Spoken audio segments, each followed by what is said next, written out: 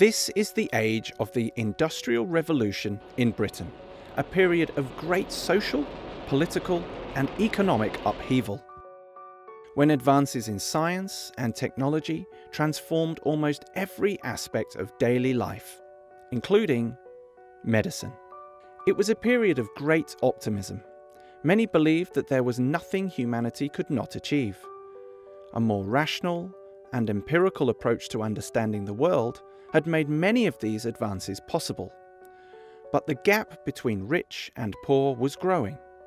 The grand homes and wealth of the new industrialists were in stark contrast to the poverty endured by many poorer people who had migrated from rural to urban areas in search of work. In this programme, we will look at life in industrial Britain, surgery, infection control, germ theory, and some early public health acts.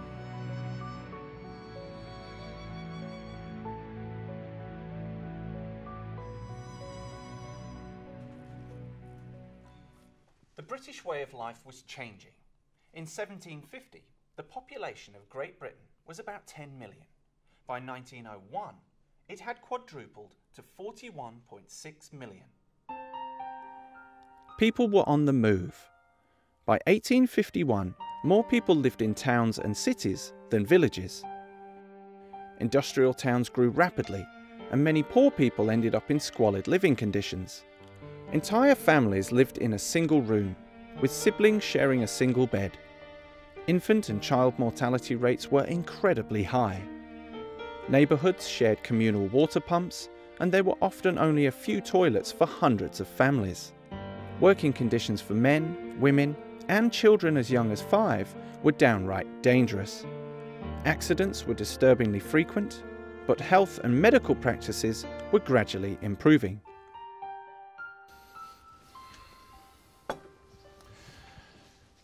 Medical education and training progressed. The scientific method of investigation, experimentation, observation and recording results became increasingly acknowledged by scholars in the field. Scientists began conducting clinical trials, realizing that to verify a particular theory, treatment or cure, large numbers of medical trials had to be conducted. The number of surgical procedures increased dramatically, leading to an overall improvement in surgeons' skills. Until the early 19th century, doctors completed an apprenticeship.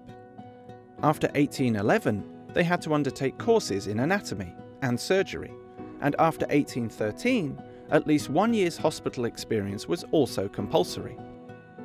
In 1858, Gray's Anatomy was published. Seeing the need for an anatomically accurate textbook for medical students, English surgeon Henry Gray and illustrator Henry Van Dyke Carter dissected unclaimed bodies from hospital and workhouse mortuaries. This was legal under the Anatomy Act of 1832. As surgery became more common, the development of anesthetics followed. Before anesthetics, patients were usually conscious during operations, feeling every excruciatingly painful moment. Alcohol, mandrake, and opium had been used to dull pain, but often the dangerously large doses made patients ill. Death from shock was very common. In 1847, Scottish obstetrician James Simpson conducted experiments on himself and others and discovered that chloroform was an effective anaesthetic. He later administered it to women during childbirth. There was resistance to the use of pain relief. Some objected on religious grounds, believing pain was part of the natural, God-given order. Others were suspicious of doctors and the unknown dangers of these new drugs. Some doctors believed patients should experience pain to understand the difficult and complex work being performed. After Queen Victoria used chloroform during childbirth in 1853, people accepted it was safe. It wasn't. Chloroform can affect the heart and cause sudden death. Ether was also used as an anaesthetic. However, as it's an irritant and an explosive gas, it wasn't suited to operating theatres lit by candles or gas lamps. Cocaine, produced from the South America coca plant, was trialled as a local anesthetic with some success, but it carried the risk of addiction. By the turn of the 20th century, surgery was no longer unbearably painful, but it wasn't necessarily safer. Surgeons often got dosages wrong, with patients waking up mid-surgery or not at all.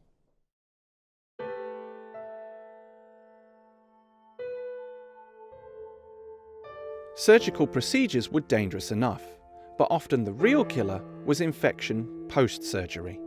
The most common type was sepsis, also known as hospital gangrene, because doctors still didn't understand how disease was transmitted. Many doctors and surgeons didn't believe they were spreading infection. They enjoyed the good old surgical stink and were proud of their blood-stained gowns, never washed and worn like a badge of experience.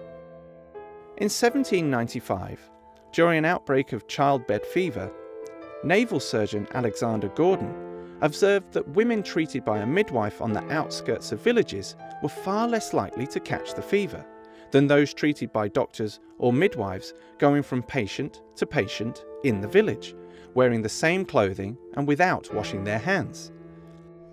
To limit the spread of disease and reduce the mortality rate, he recommended that doctors regularly wash their hands and clothes.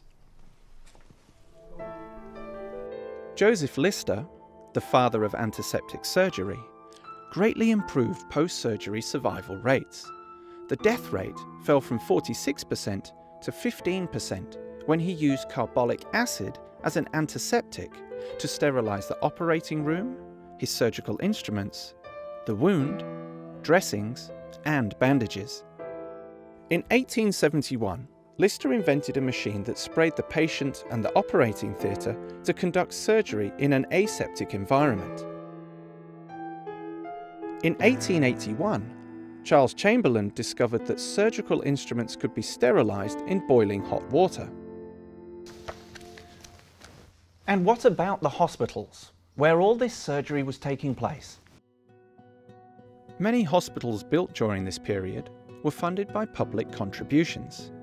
Some were even built by factory owners for their workers. Florence Nightingale, a pioneer of modern nursing and the running of hospitals, reduced infection and cut mortality rates from 40% to 2% by keeping wards clean. She wrote 2 key books: Notes on Nursing, outlining her views on training nurses and how to care for the ill, and Notes on Hospitals, on how to run a good hospital. The key points were cleanliness and good ventilation. Nightingale also established and self-funded the first nurse training school at St Thomas's Hospital.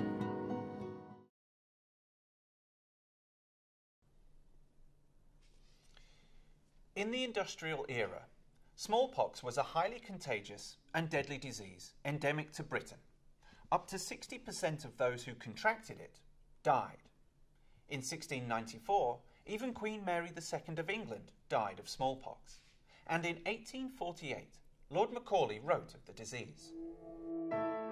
The smallpox was always present, filling the churchyards with corpses, tormenting with constant fears all whom it had not yet stricken, leaving on those whose lives it spared the hideous traces of its power, turning the babe into a changeling at which the mother shuddered. Today, smallpox does not exist. So how did we manage to get rid of it? In the early 1700s, most people believed smallpox was caused by bad air, or miasma. Other ideas about how disease was transmitted came from further afield. Inoculation, used in the Far East for centuries, was introduced to England in 1721 by Lady Mary Montagu. Smallpox inoculation involved a mild strain of the disease being introduced into the body via a scratch. Infection from the mild strain resulted, but so too did immunity to stronger, more dangerous strains. Lady Mary Montagu had her children inoculated during an outbreak, and they were immune. English country doctor Edward Jenner was a key figure in the development of vaccines. The joy I felt as the prospect before me of being the instrument destined to take away from the world one of its greatest calamities, smallpox, was so excessive that I found myself in a kind of reverie. Edward Jenner. Local milkmaids told Jenner they were immune to smallpox after catching cowpox from the cows. He decided to test the theory by conducting an experiment on 8-year-old James Phipps. He injected the boy with pus from a milkmaid's sores. He contracted a mild case of cowpox and was ill for several days. Once he'd recovered, Jenner administered a dose of smallpox. The theory was right. James remained healthy. He was immune. But Jenner didn't know exactly why it had worked. Some doubted these new approaches, concerned about doctors doing strange and unprecedented things like infecting people with disease. This cartoon portrays the fear well. After an outbreak between 1837 and 1840, which killed 42,000, the 1840 Vaccination Act was passed, providing free vaccination. Then in 1853, vaccination was made compulsory. England never had another outbreak of smallpox.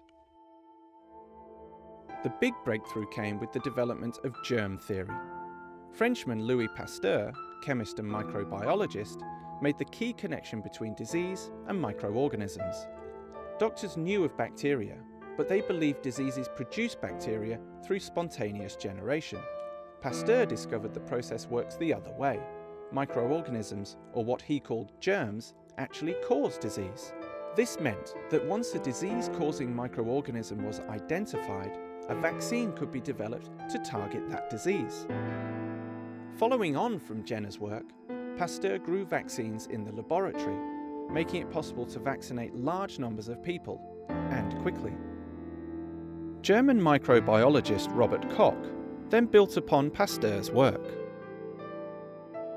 In 1878, Koch proved that most disease spreads by contact with an infected surface, rather than by corrupted air, as proposed by miasma theory.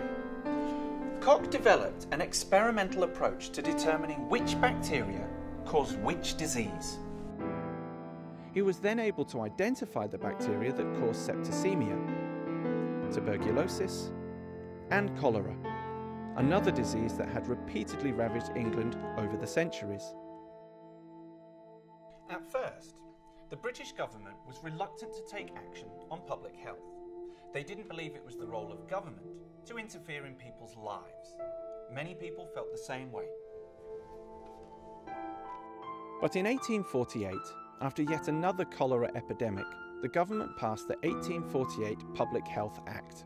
While it was far from perfect, it was a start.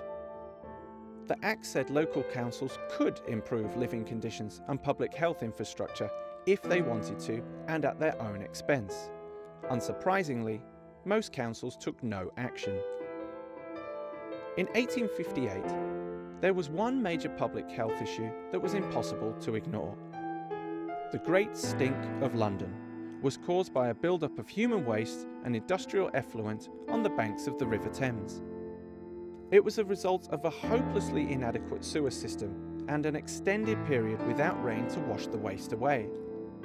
The miasma theory still held sway, so most people thought the stink would cause illness and disease. Something needed to be done urgently.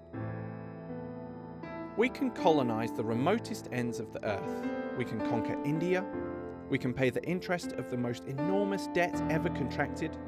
We can spread our name and our fame and our fructifying wealth to every part of the world, but we cannot clean the River Thames. 1858, the Illustrated London News. Action came later that same year.